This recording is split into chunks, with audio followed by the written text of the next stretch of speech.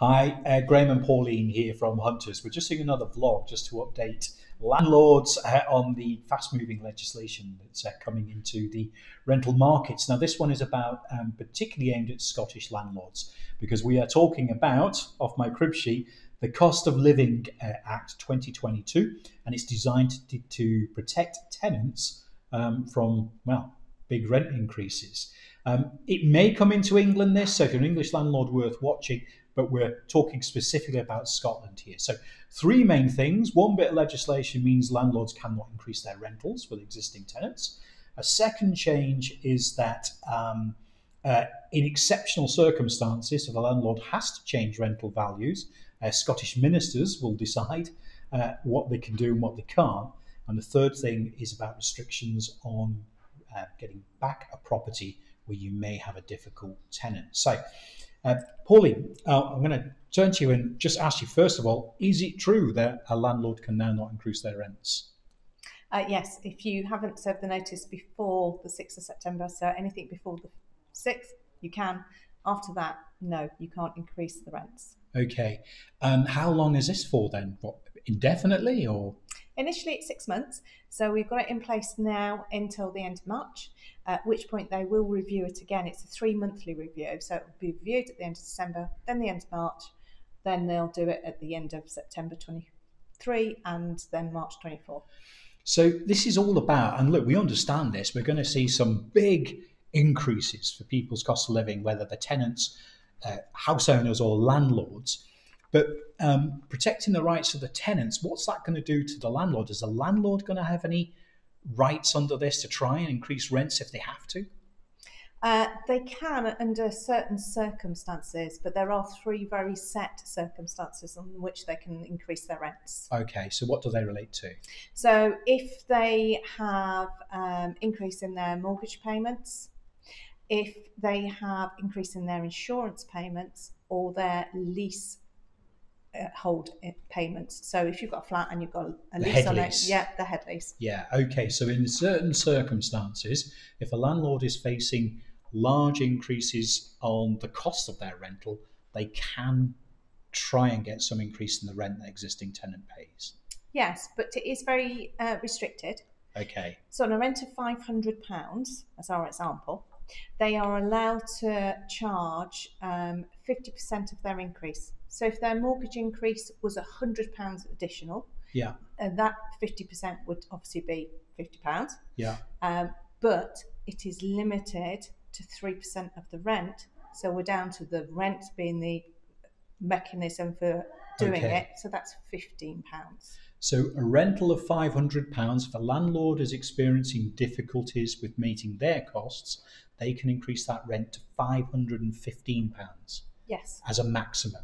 Yes, they have and to who apply decides? for it. Who decides how if the rent can be increased? It is the rent service that makes the decision. So we've got rent officers coming back. We have. Yeah. Okay. Wow. We haven't seen this since the 80s. Anybody who's old enough, as I am, to remember the 1980s will know that the choice of rental stock out in the market in those days was tiny. And part of that was because of rent controls. So is this going to be bad for landlords? Let's hope it gets reviewed swiftly and it goes at the end of March, because I can see some difficulties for landlords, especially if they've got big big mortgage increases. Yeah, yeah. And obviously they've got the fuel costs increase as well. Of course. Well, look, for us at Hunters here, look, advice is always free. So if you're a landlord and you want to know more about this, do please feel to give us a call. Myself, one of the team, will try and tell you what we know. Keep in mind the legislation is only 7 days old, so we are finding out a little bit as we go along. But just to give an example, we talked about £500. Typically, a normal rent increase on a £500 let would be about £25 because it was tied to the retail price index. Yeah, or the consumer house price index. Yeah, so we would normally say 525 would have been a reasonable rent increase.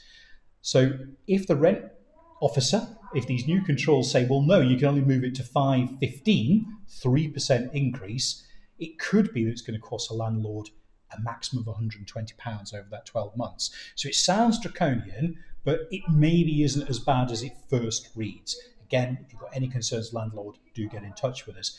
So the other bit here is that a landlord cannot gain access and reclaim their property if they have a tenant not paying their rent, for example, within the normal timelines. What's changed? What are the government saying now? In terms of the rent arrears, there has to be substantial rent arrears before they will consider it. And they are talking about 4 to 6 months being substantial arrears. They're not talking about 1 or 2 months, which is what we're used to. So once a tenant had not paid their rent for 2 months, that was deemed permissible to say, look, we can now start taking action to try and recover the property. That could now be 6 months. Yes. Same as the COVID period. Very much so. Very much so. It mirrors it quite well. Okay.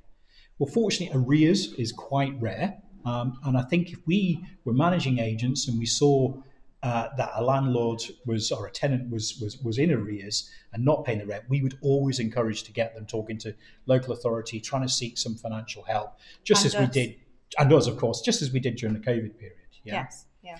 So again, if you're a landlord and you've got any concerns on that, do get in touch with the team. We'll be more than happy to try and help you. There are some other circumstances under which a landlord potentially can get the property back. Is that right? Yes, there is a few. So if a landlord is in poverty and they have to sell the property to alleviate the poverty, then they're allowed to do it. That's still permissible. That's still permissible. If the property, the lender is selling the property, so property's been repossessed as such, yeah. Okay. So they're allowed to do it. If the tenant was in tied employment, so they lived in the property as part of their, then the employer is allowed to get it back. Leave your employment, leave the company house. Yes, yeah. If the landlord needs to return to the property because they're in poverty and to go back to the house, that's permissible. Okay. If antisocial behaviour, that's another one, or criminal behaviour. And the final one is... It's hot off the press, this, isn't it? I know, I can't remember. If it's been abandoned by the tenant, sorry. Yeah, so if the tenant's abandoned it, then the landlord's allowed to retrieve it. Well, I've got the benefit of reading from my notes here. So look, it's only just come in, this legislation. It sounds bad. We've got rent officers back. We know what problems it caused when we had rent controls back in the 80s. But we just gave that example, typical £500 rent with a tenant in place. We would probably be increasing rent to £525. As long as the rent officers are in agreement, it looks like we can increase to £515. It's not as draconian as it may sound. If you're a landlord, you've got any questions, you want to know anything about this or anything to do with renting out your property, do get in touch with us here at Hunters. We'll keep vlogging as these legislation changes come out, and we'll be glad to try and help you.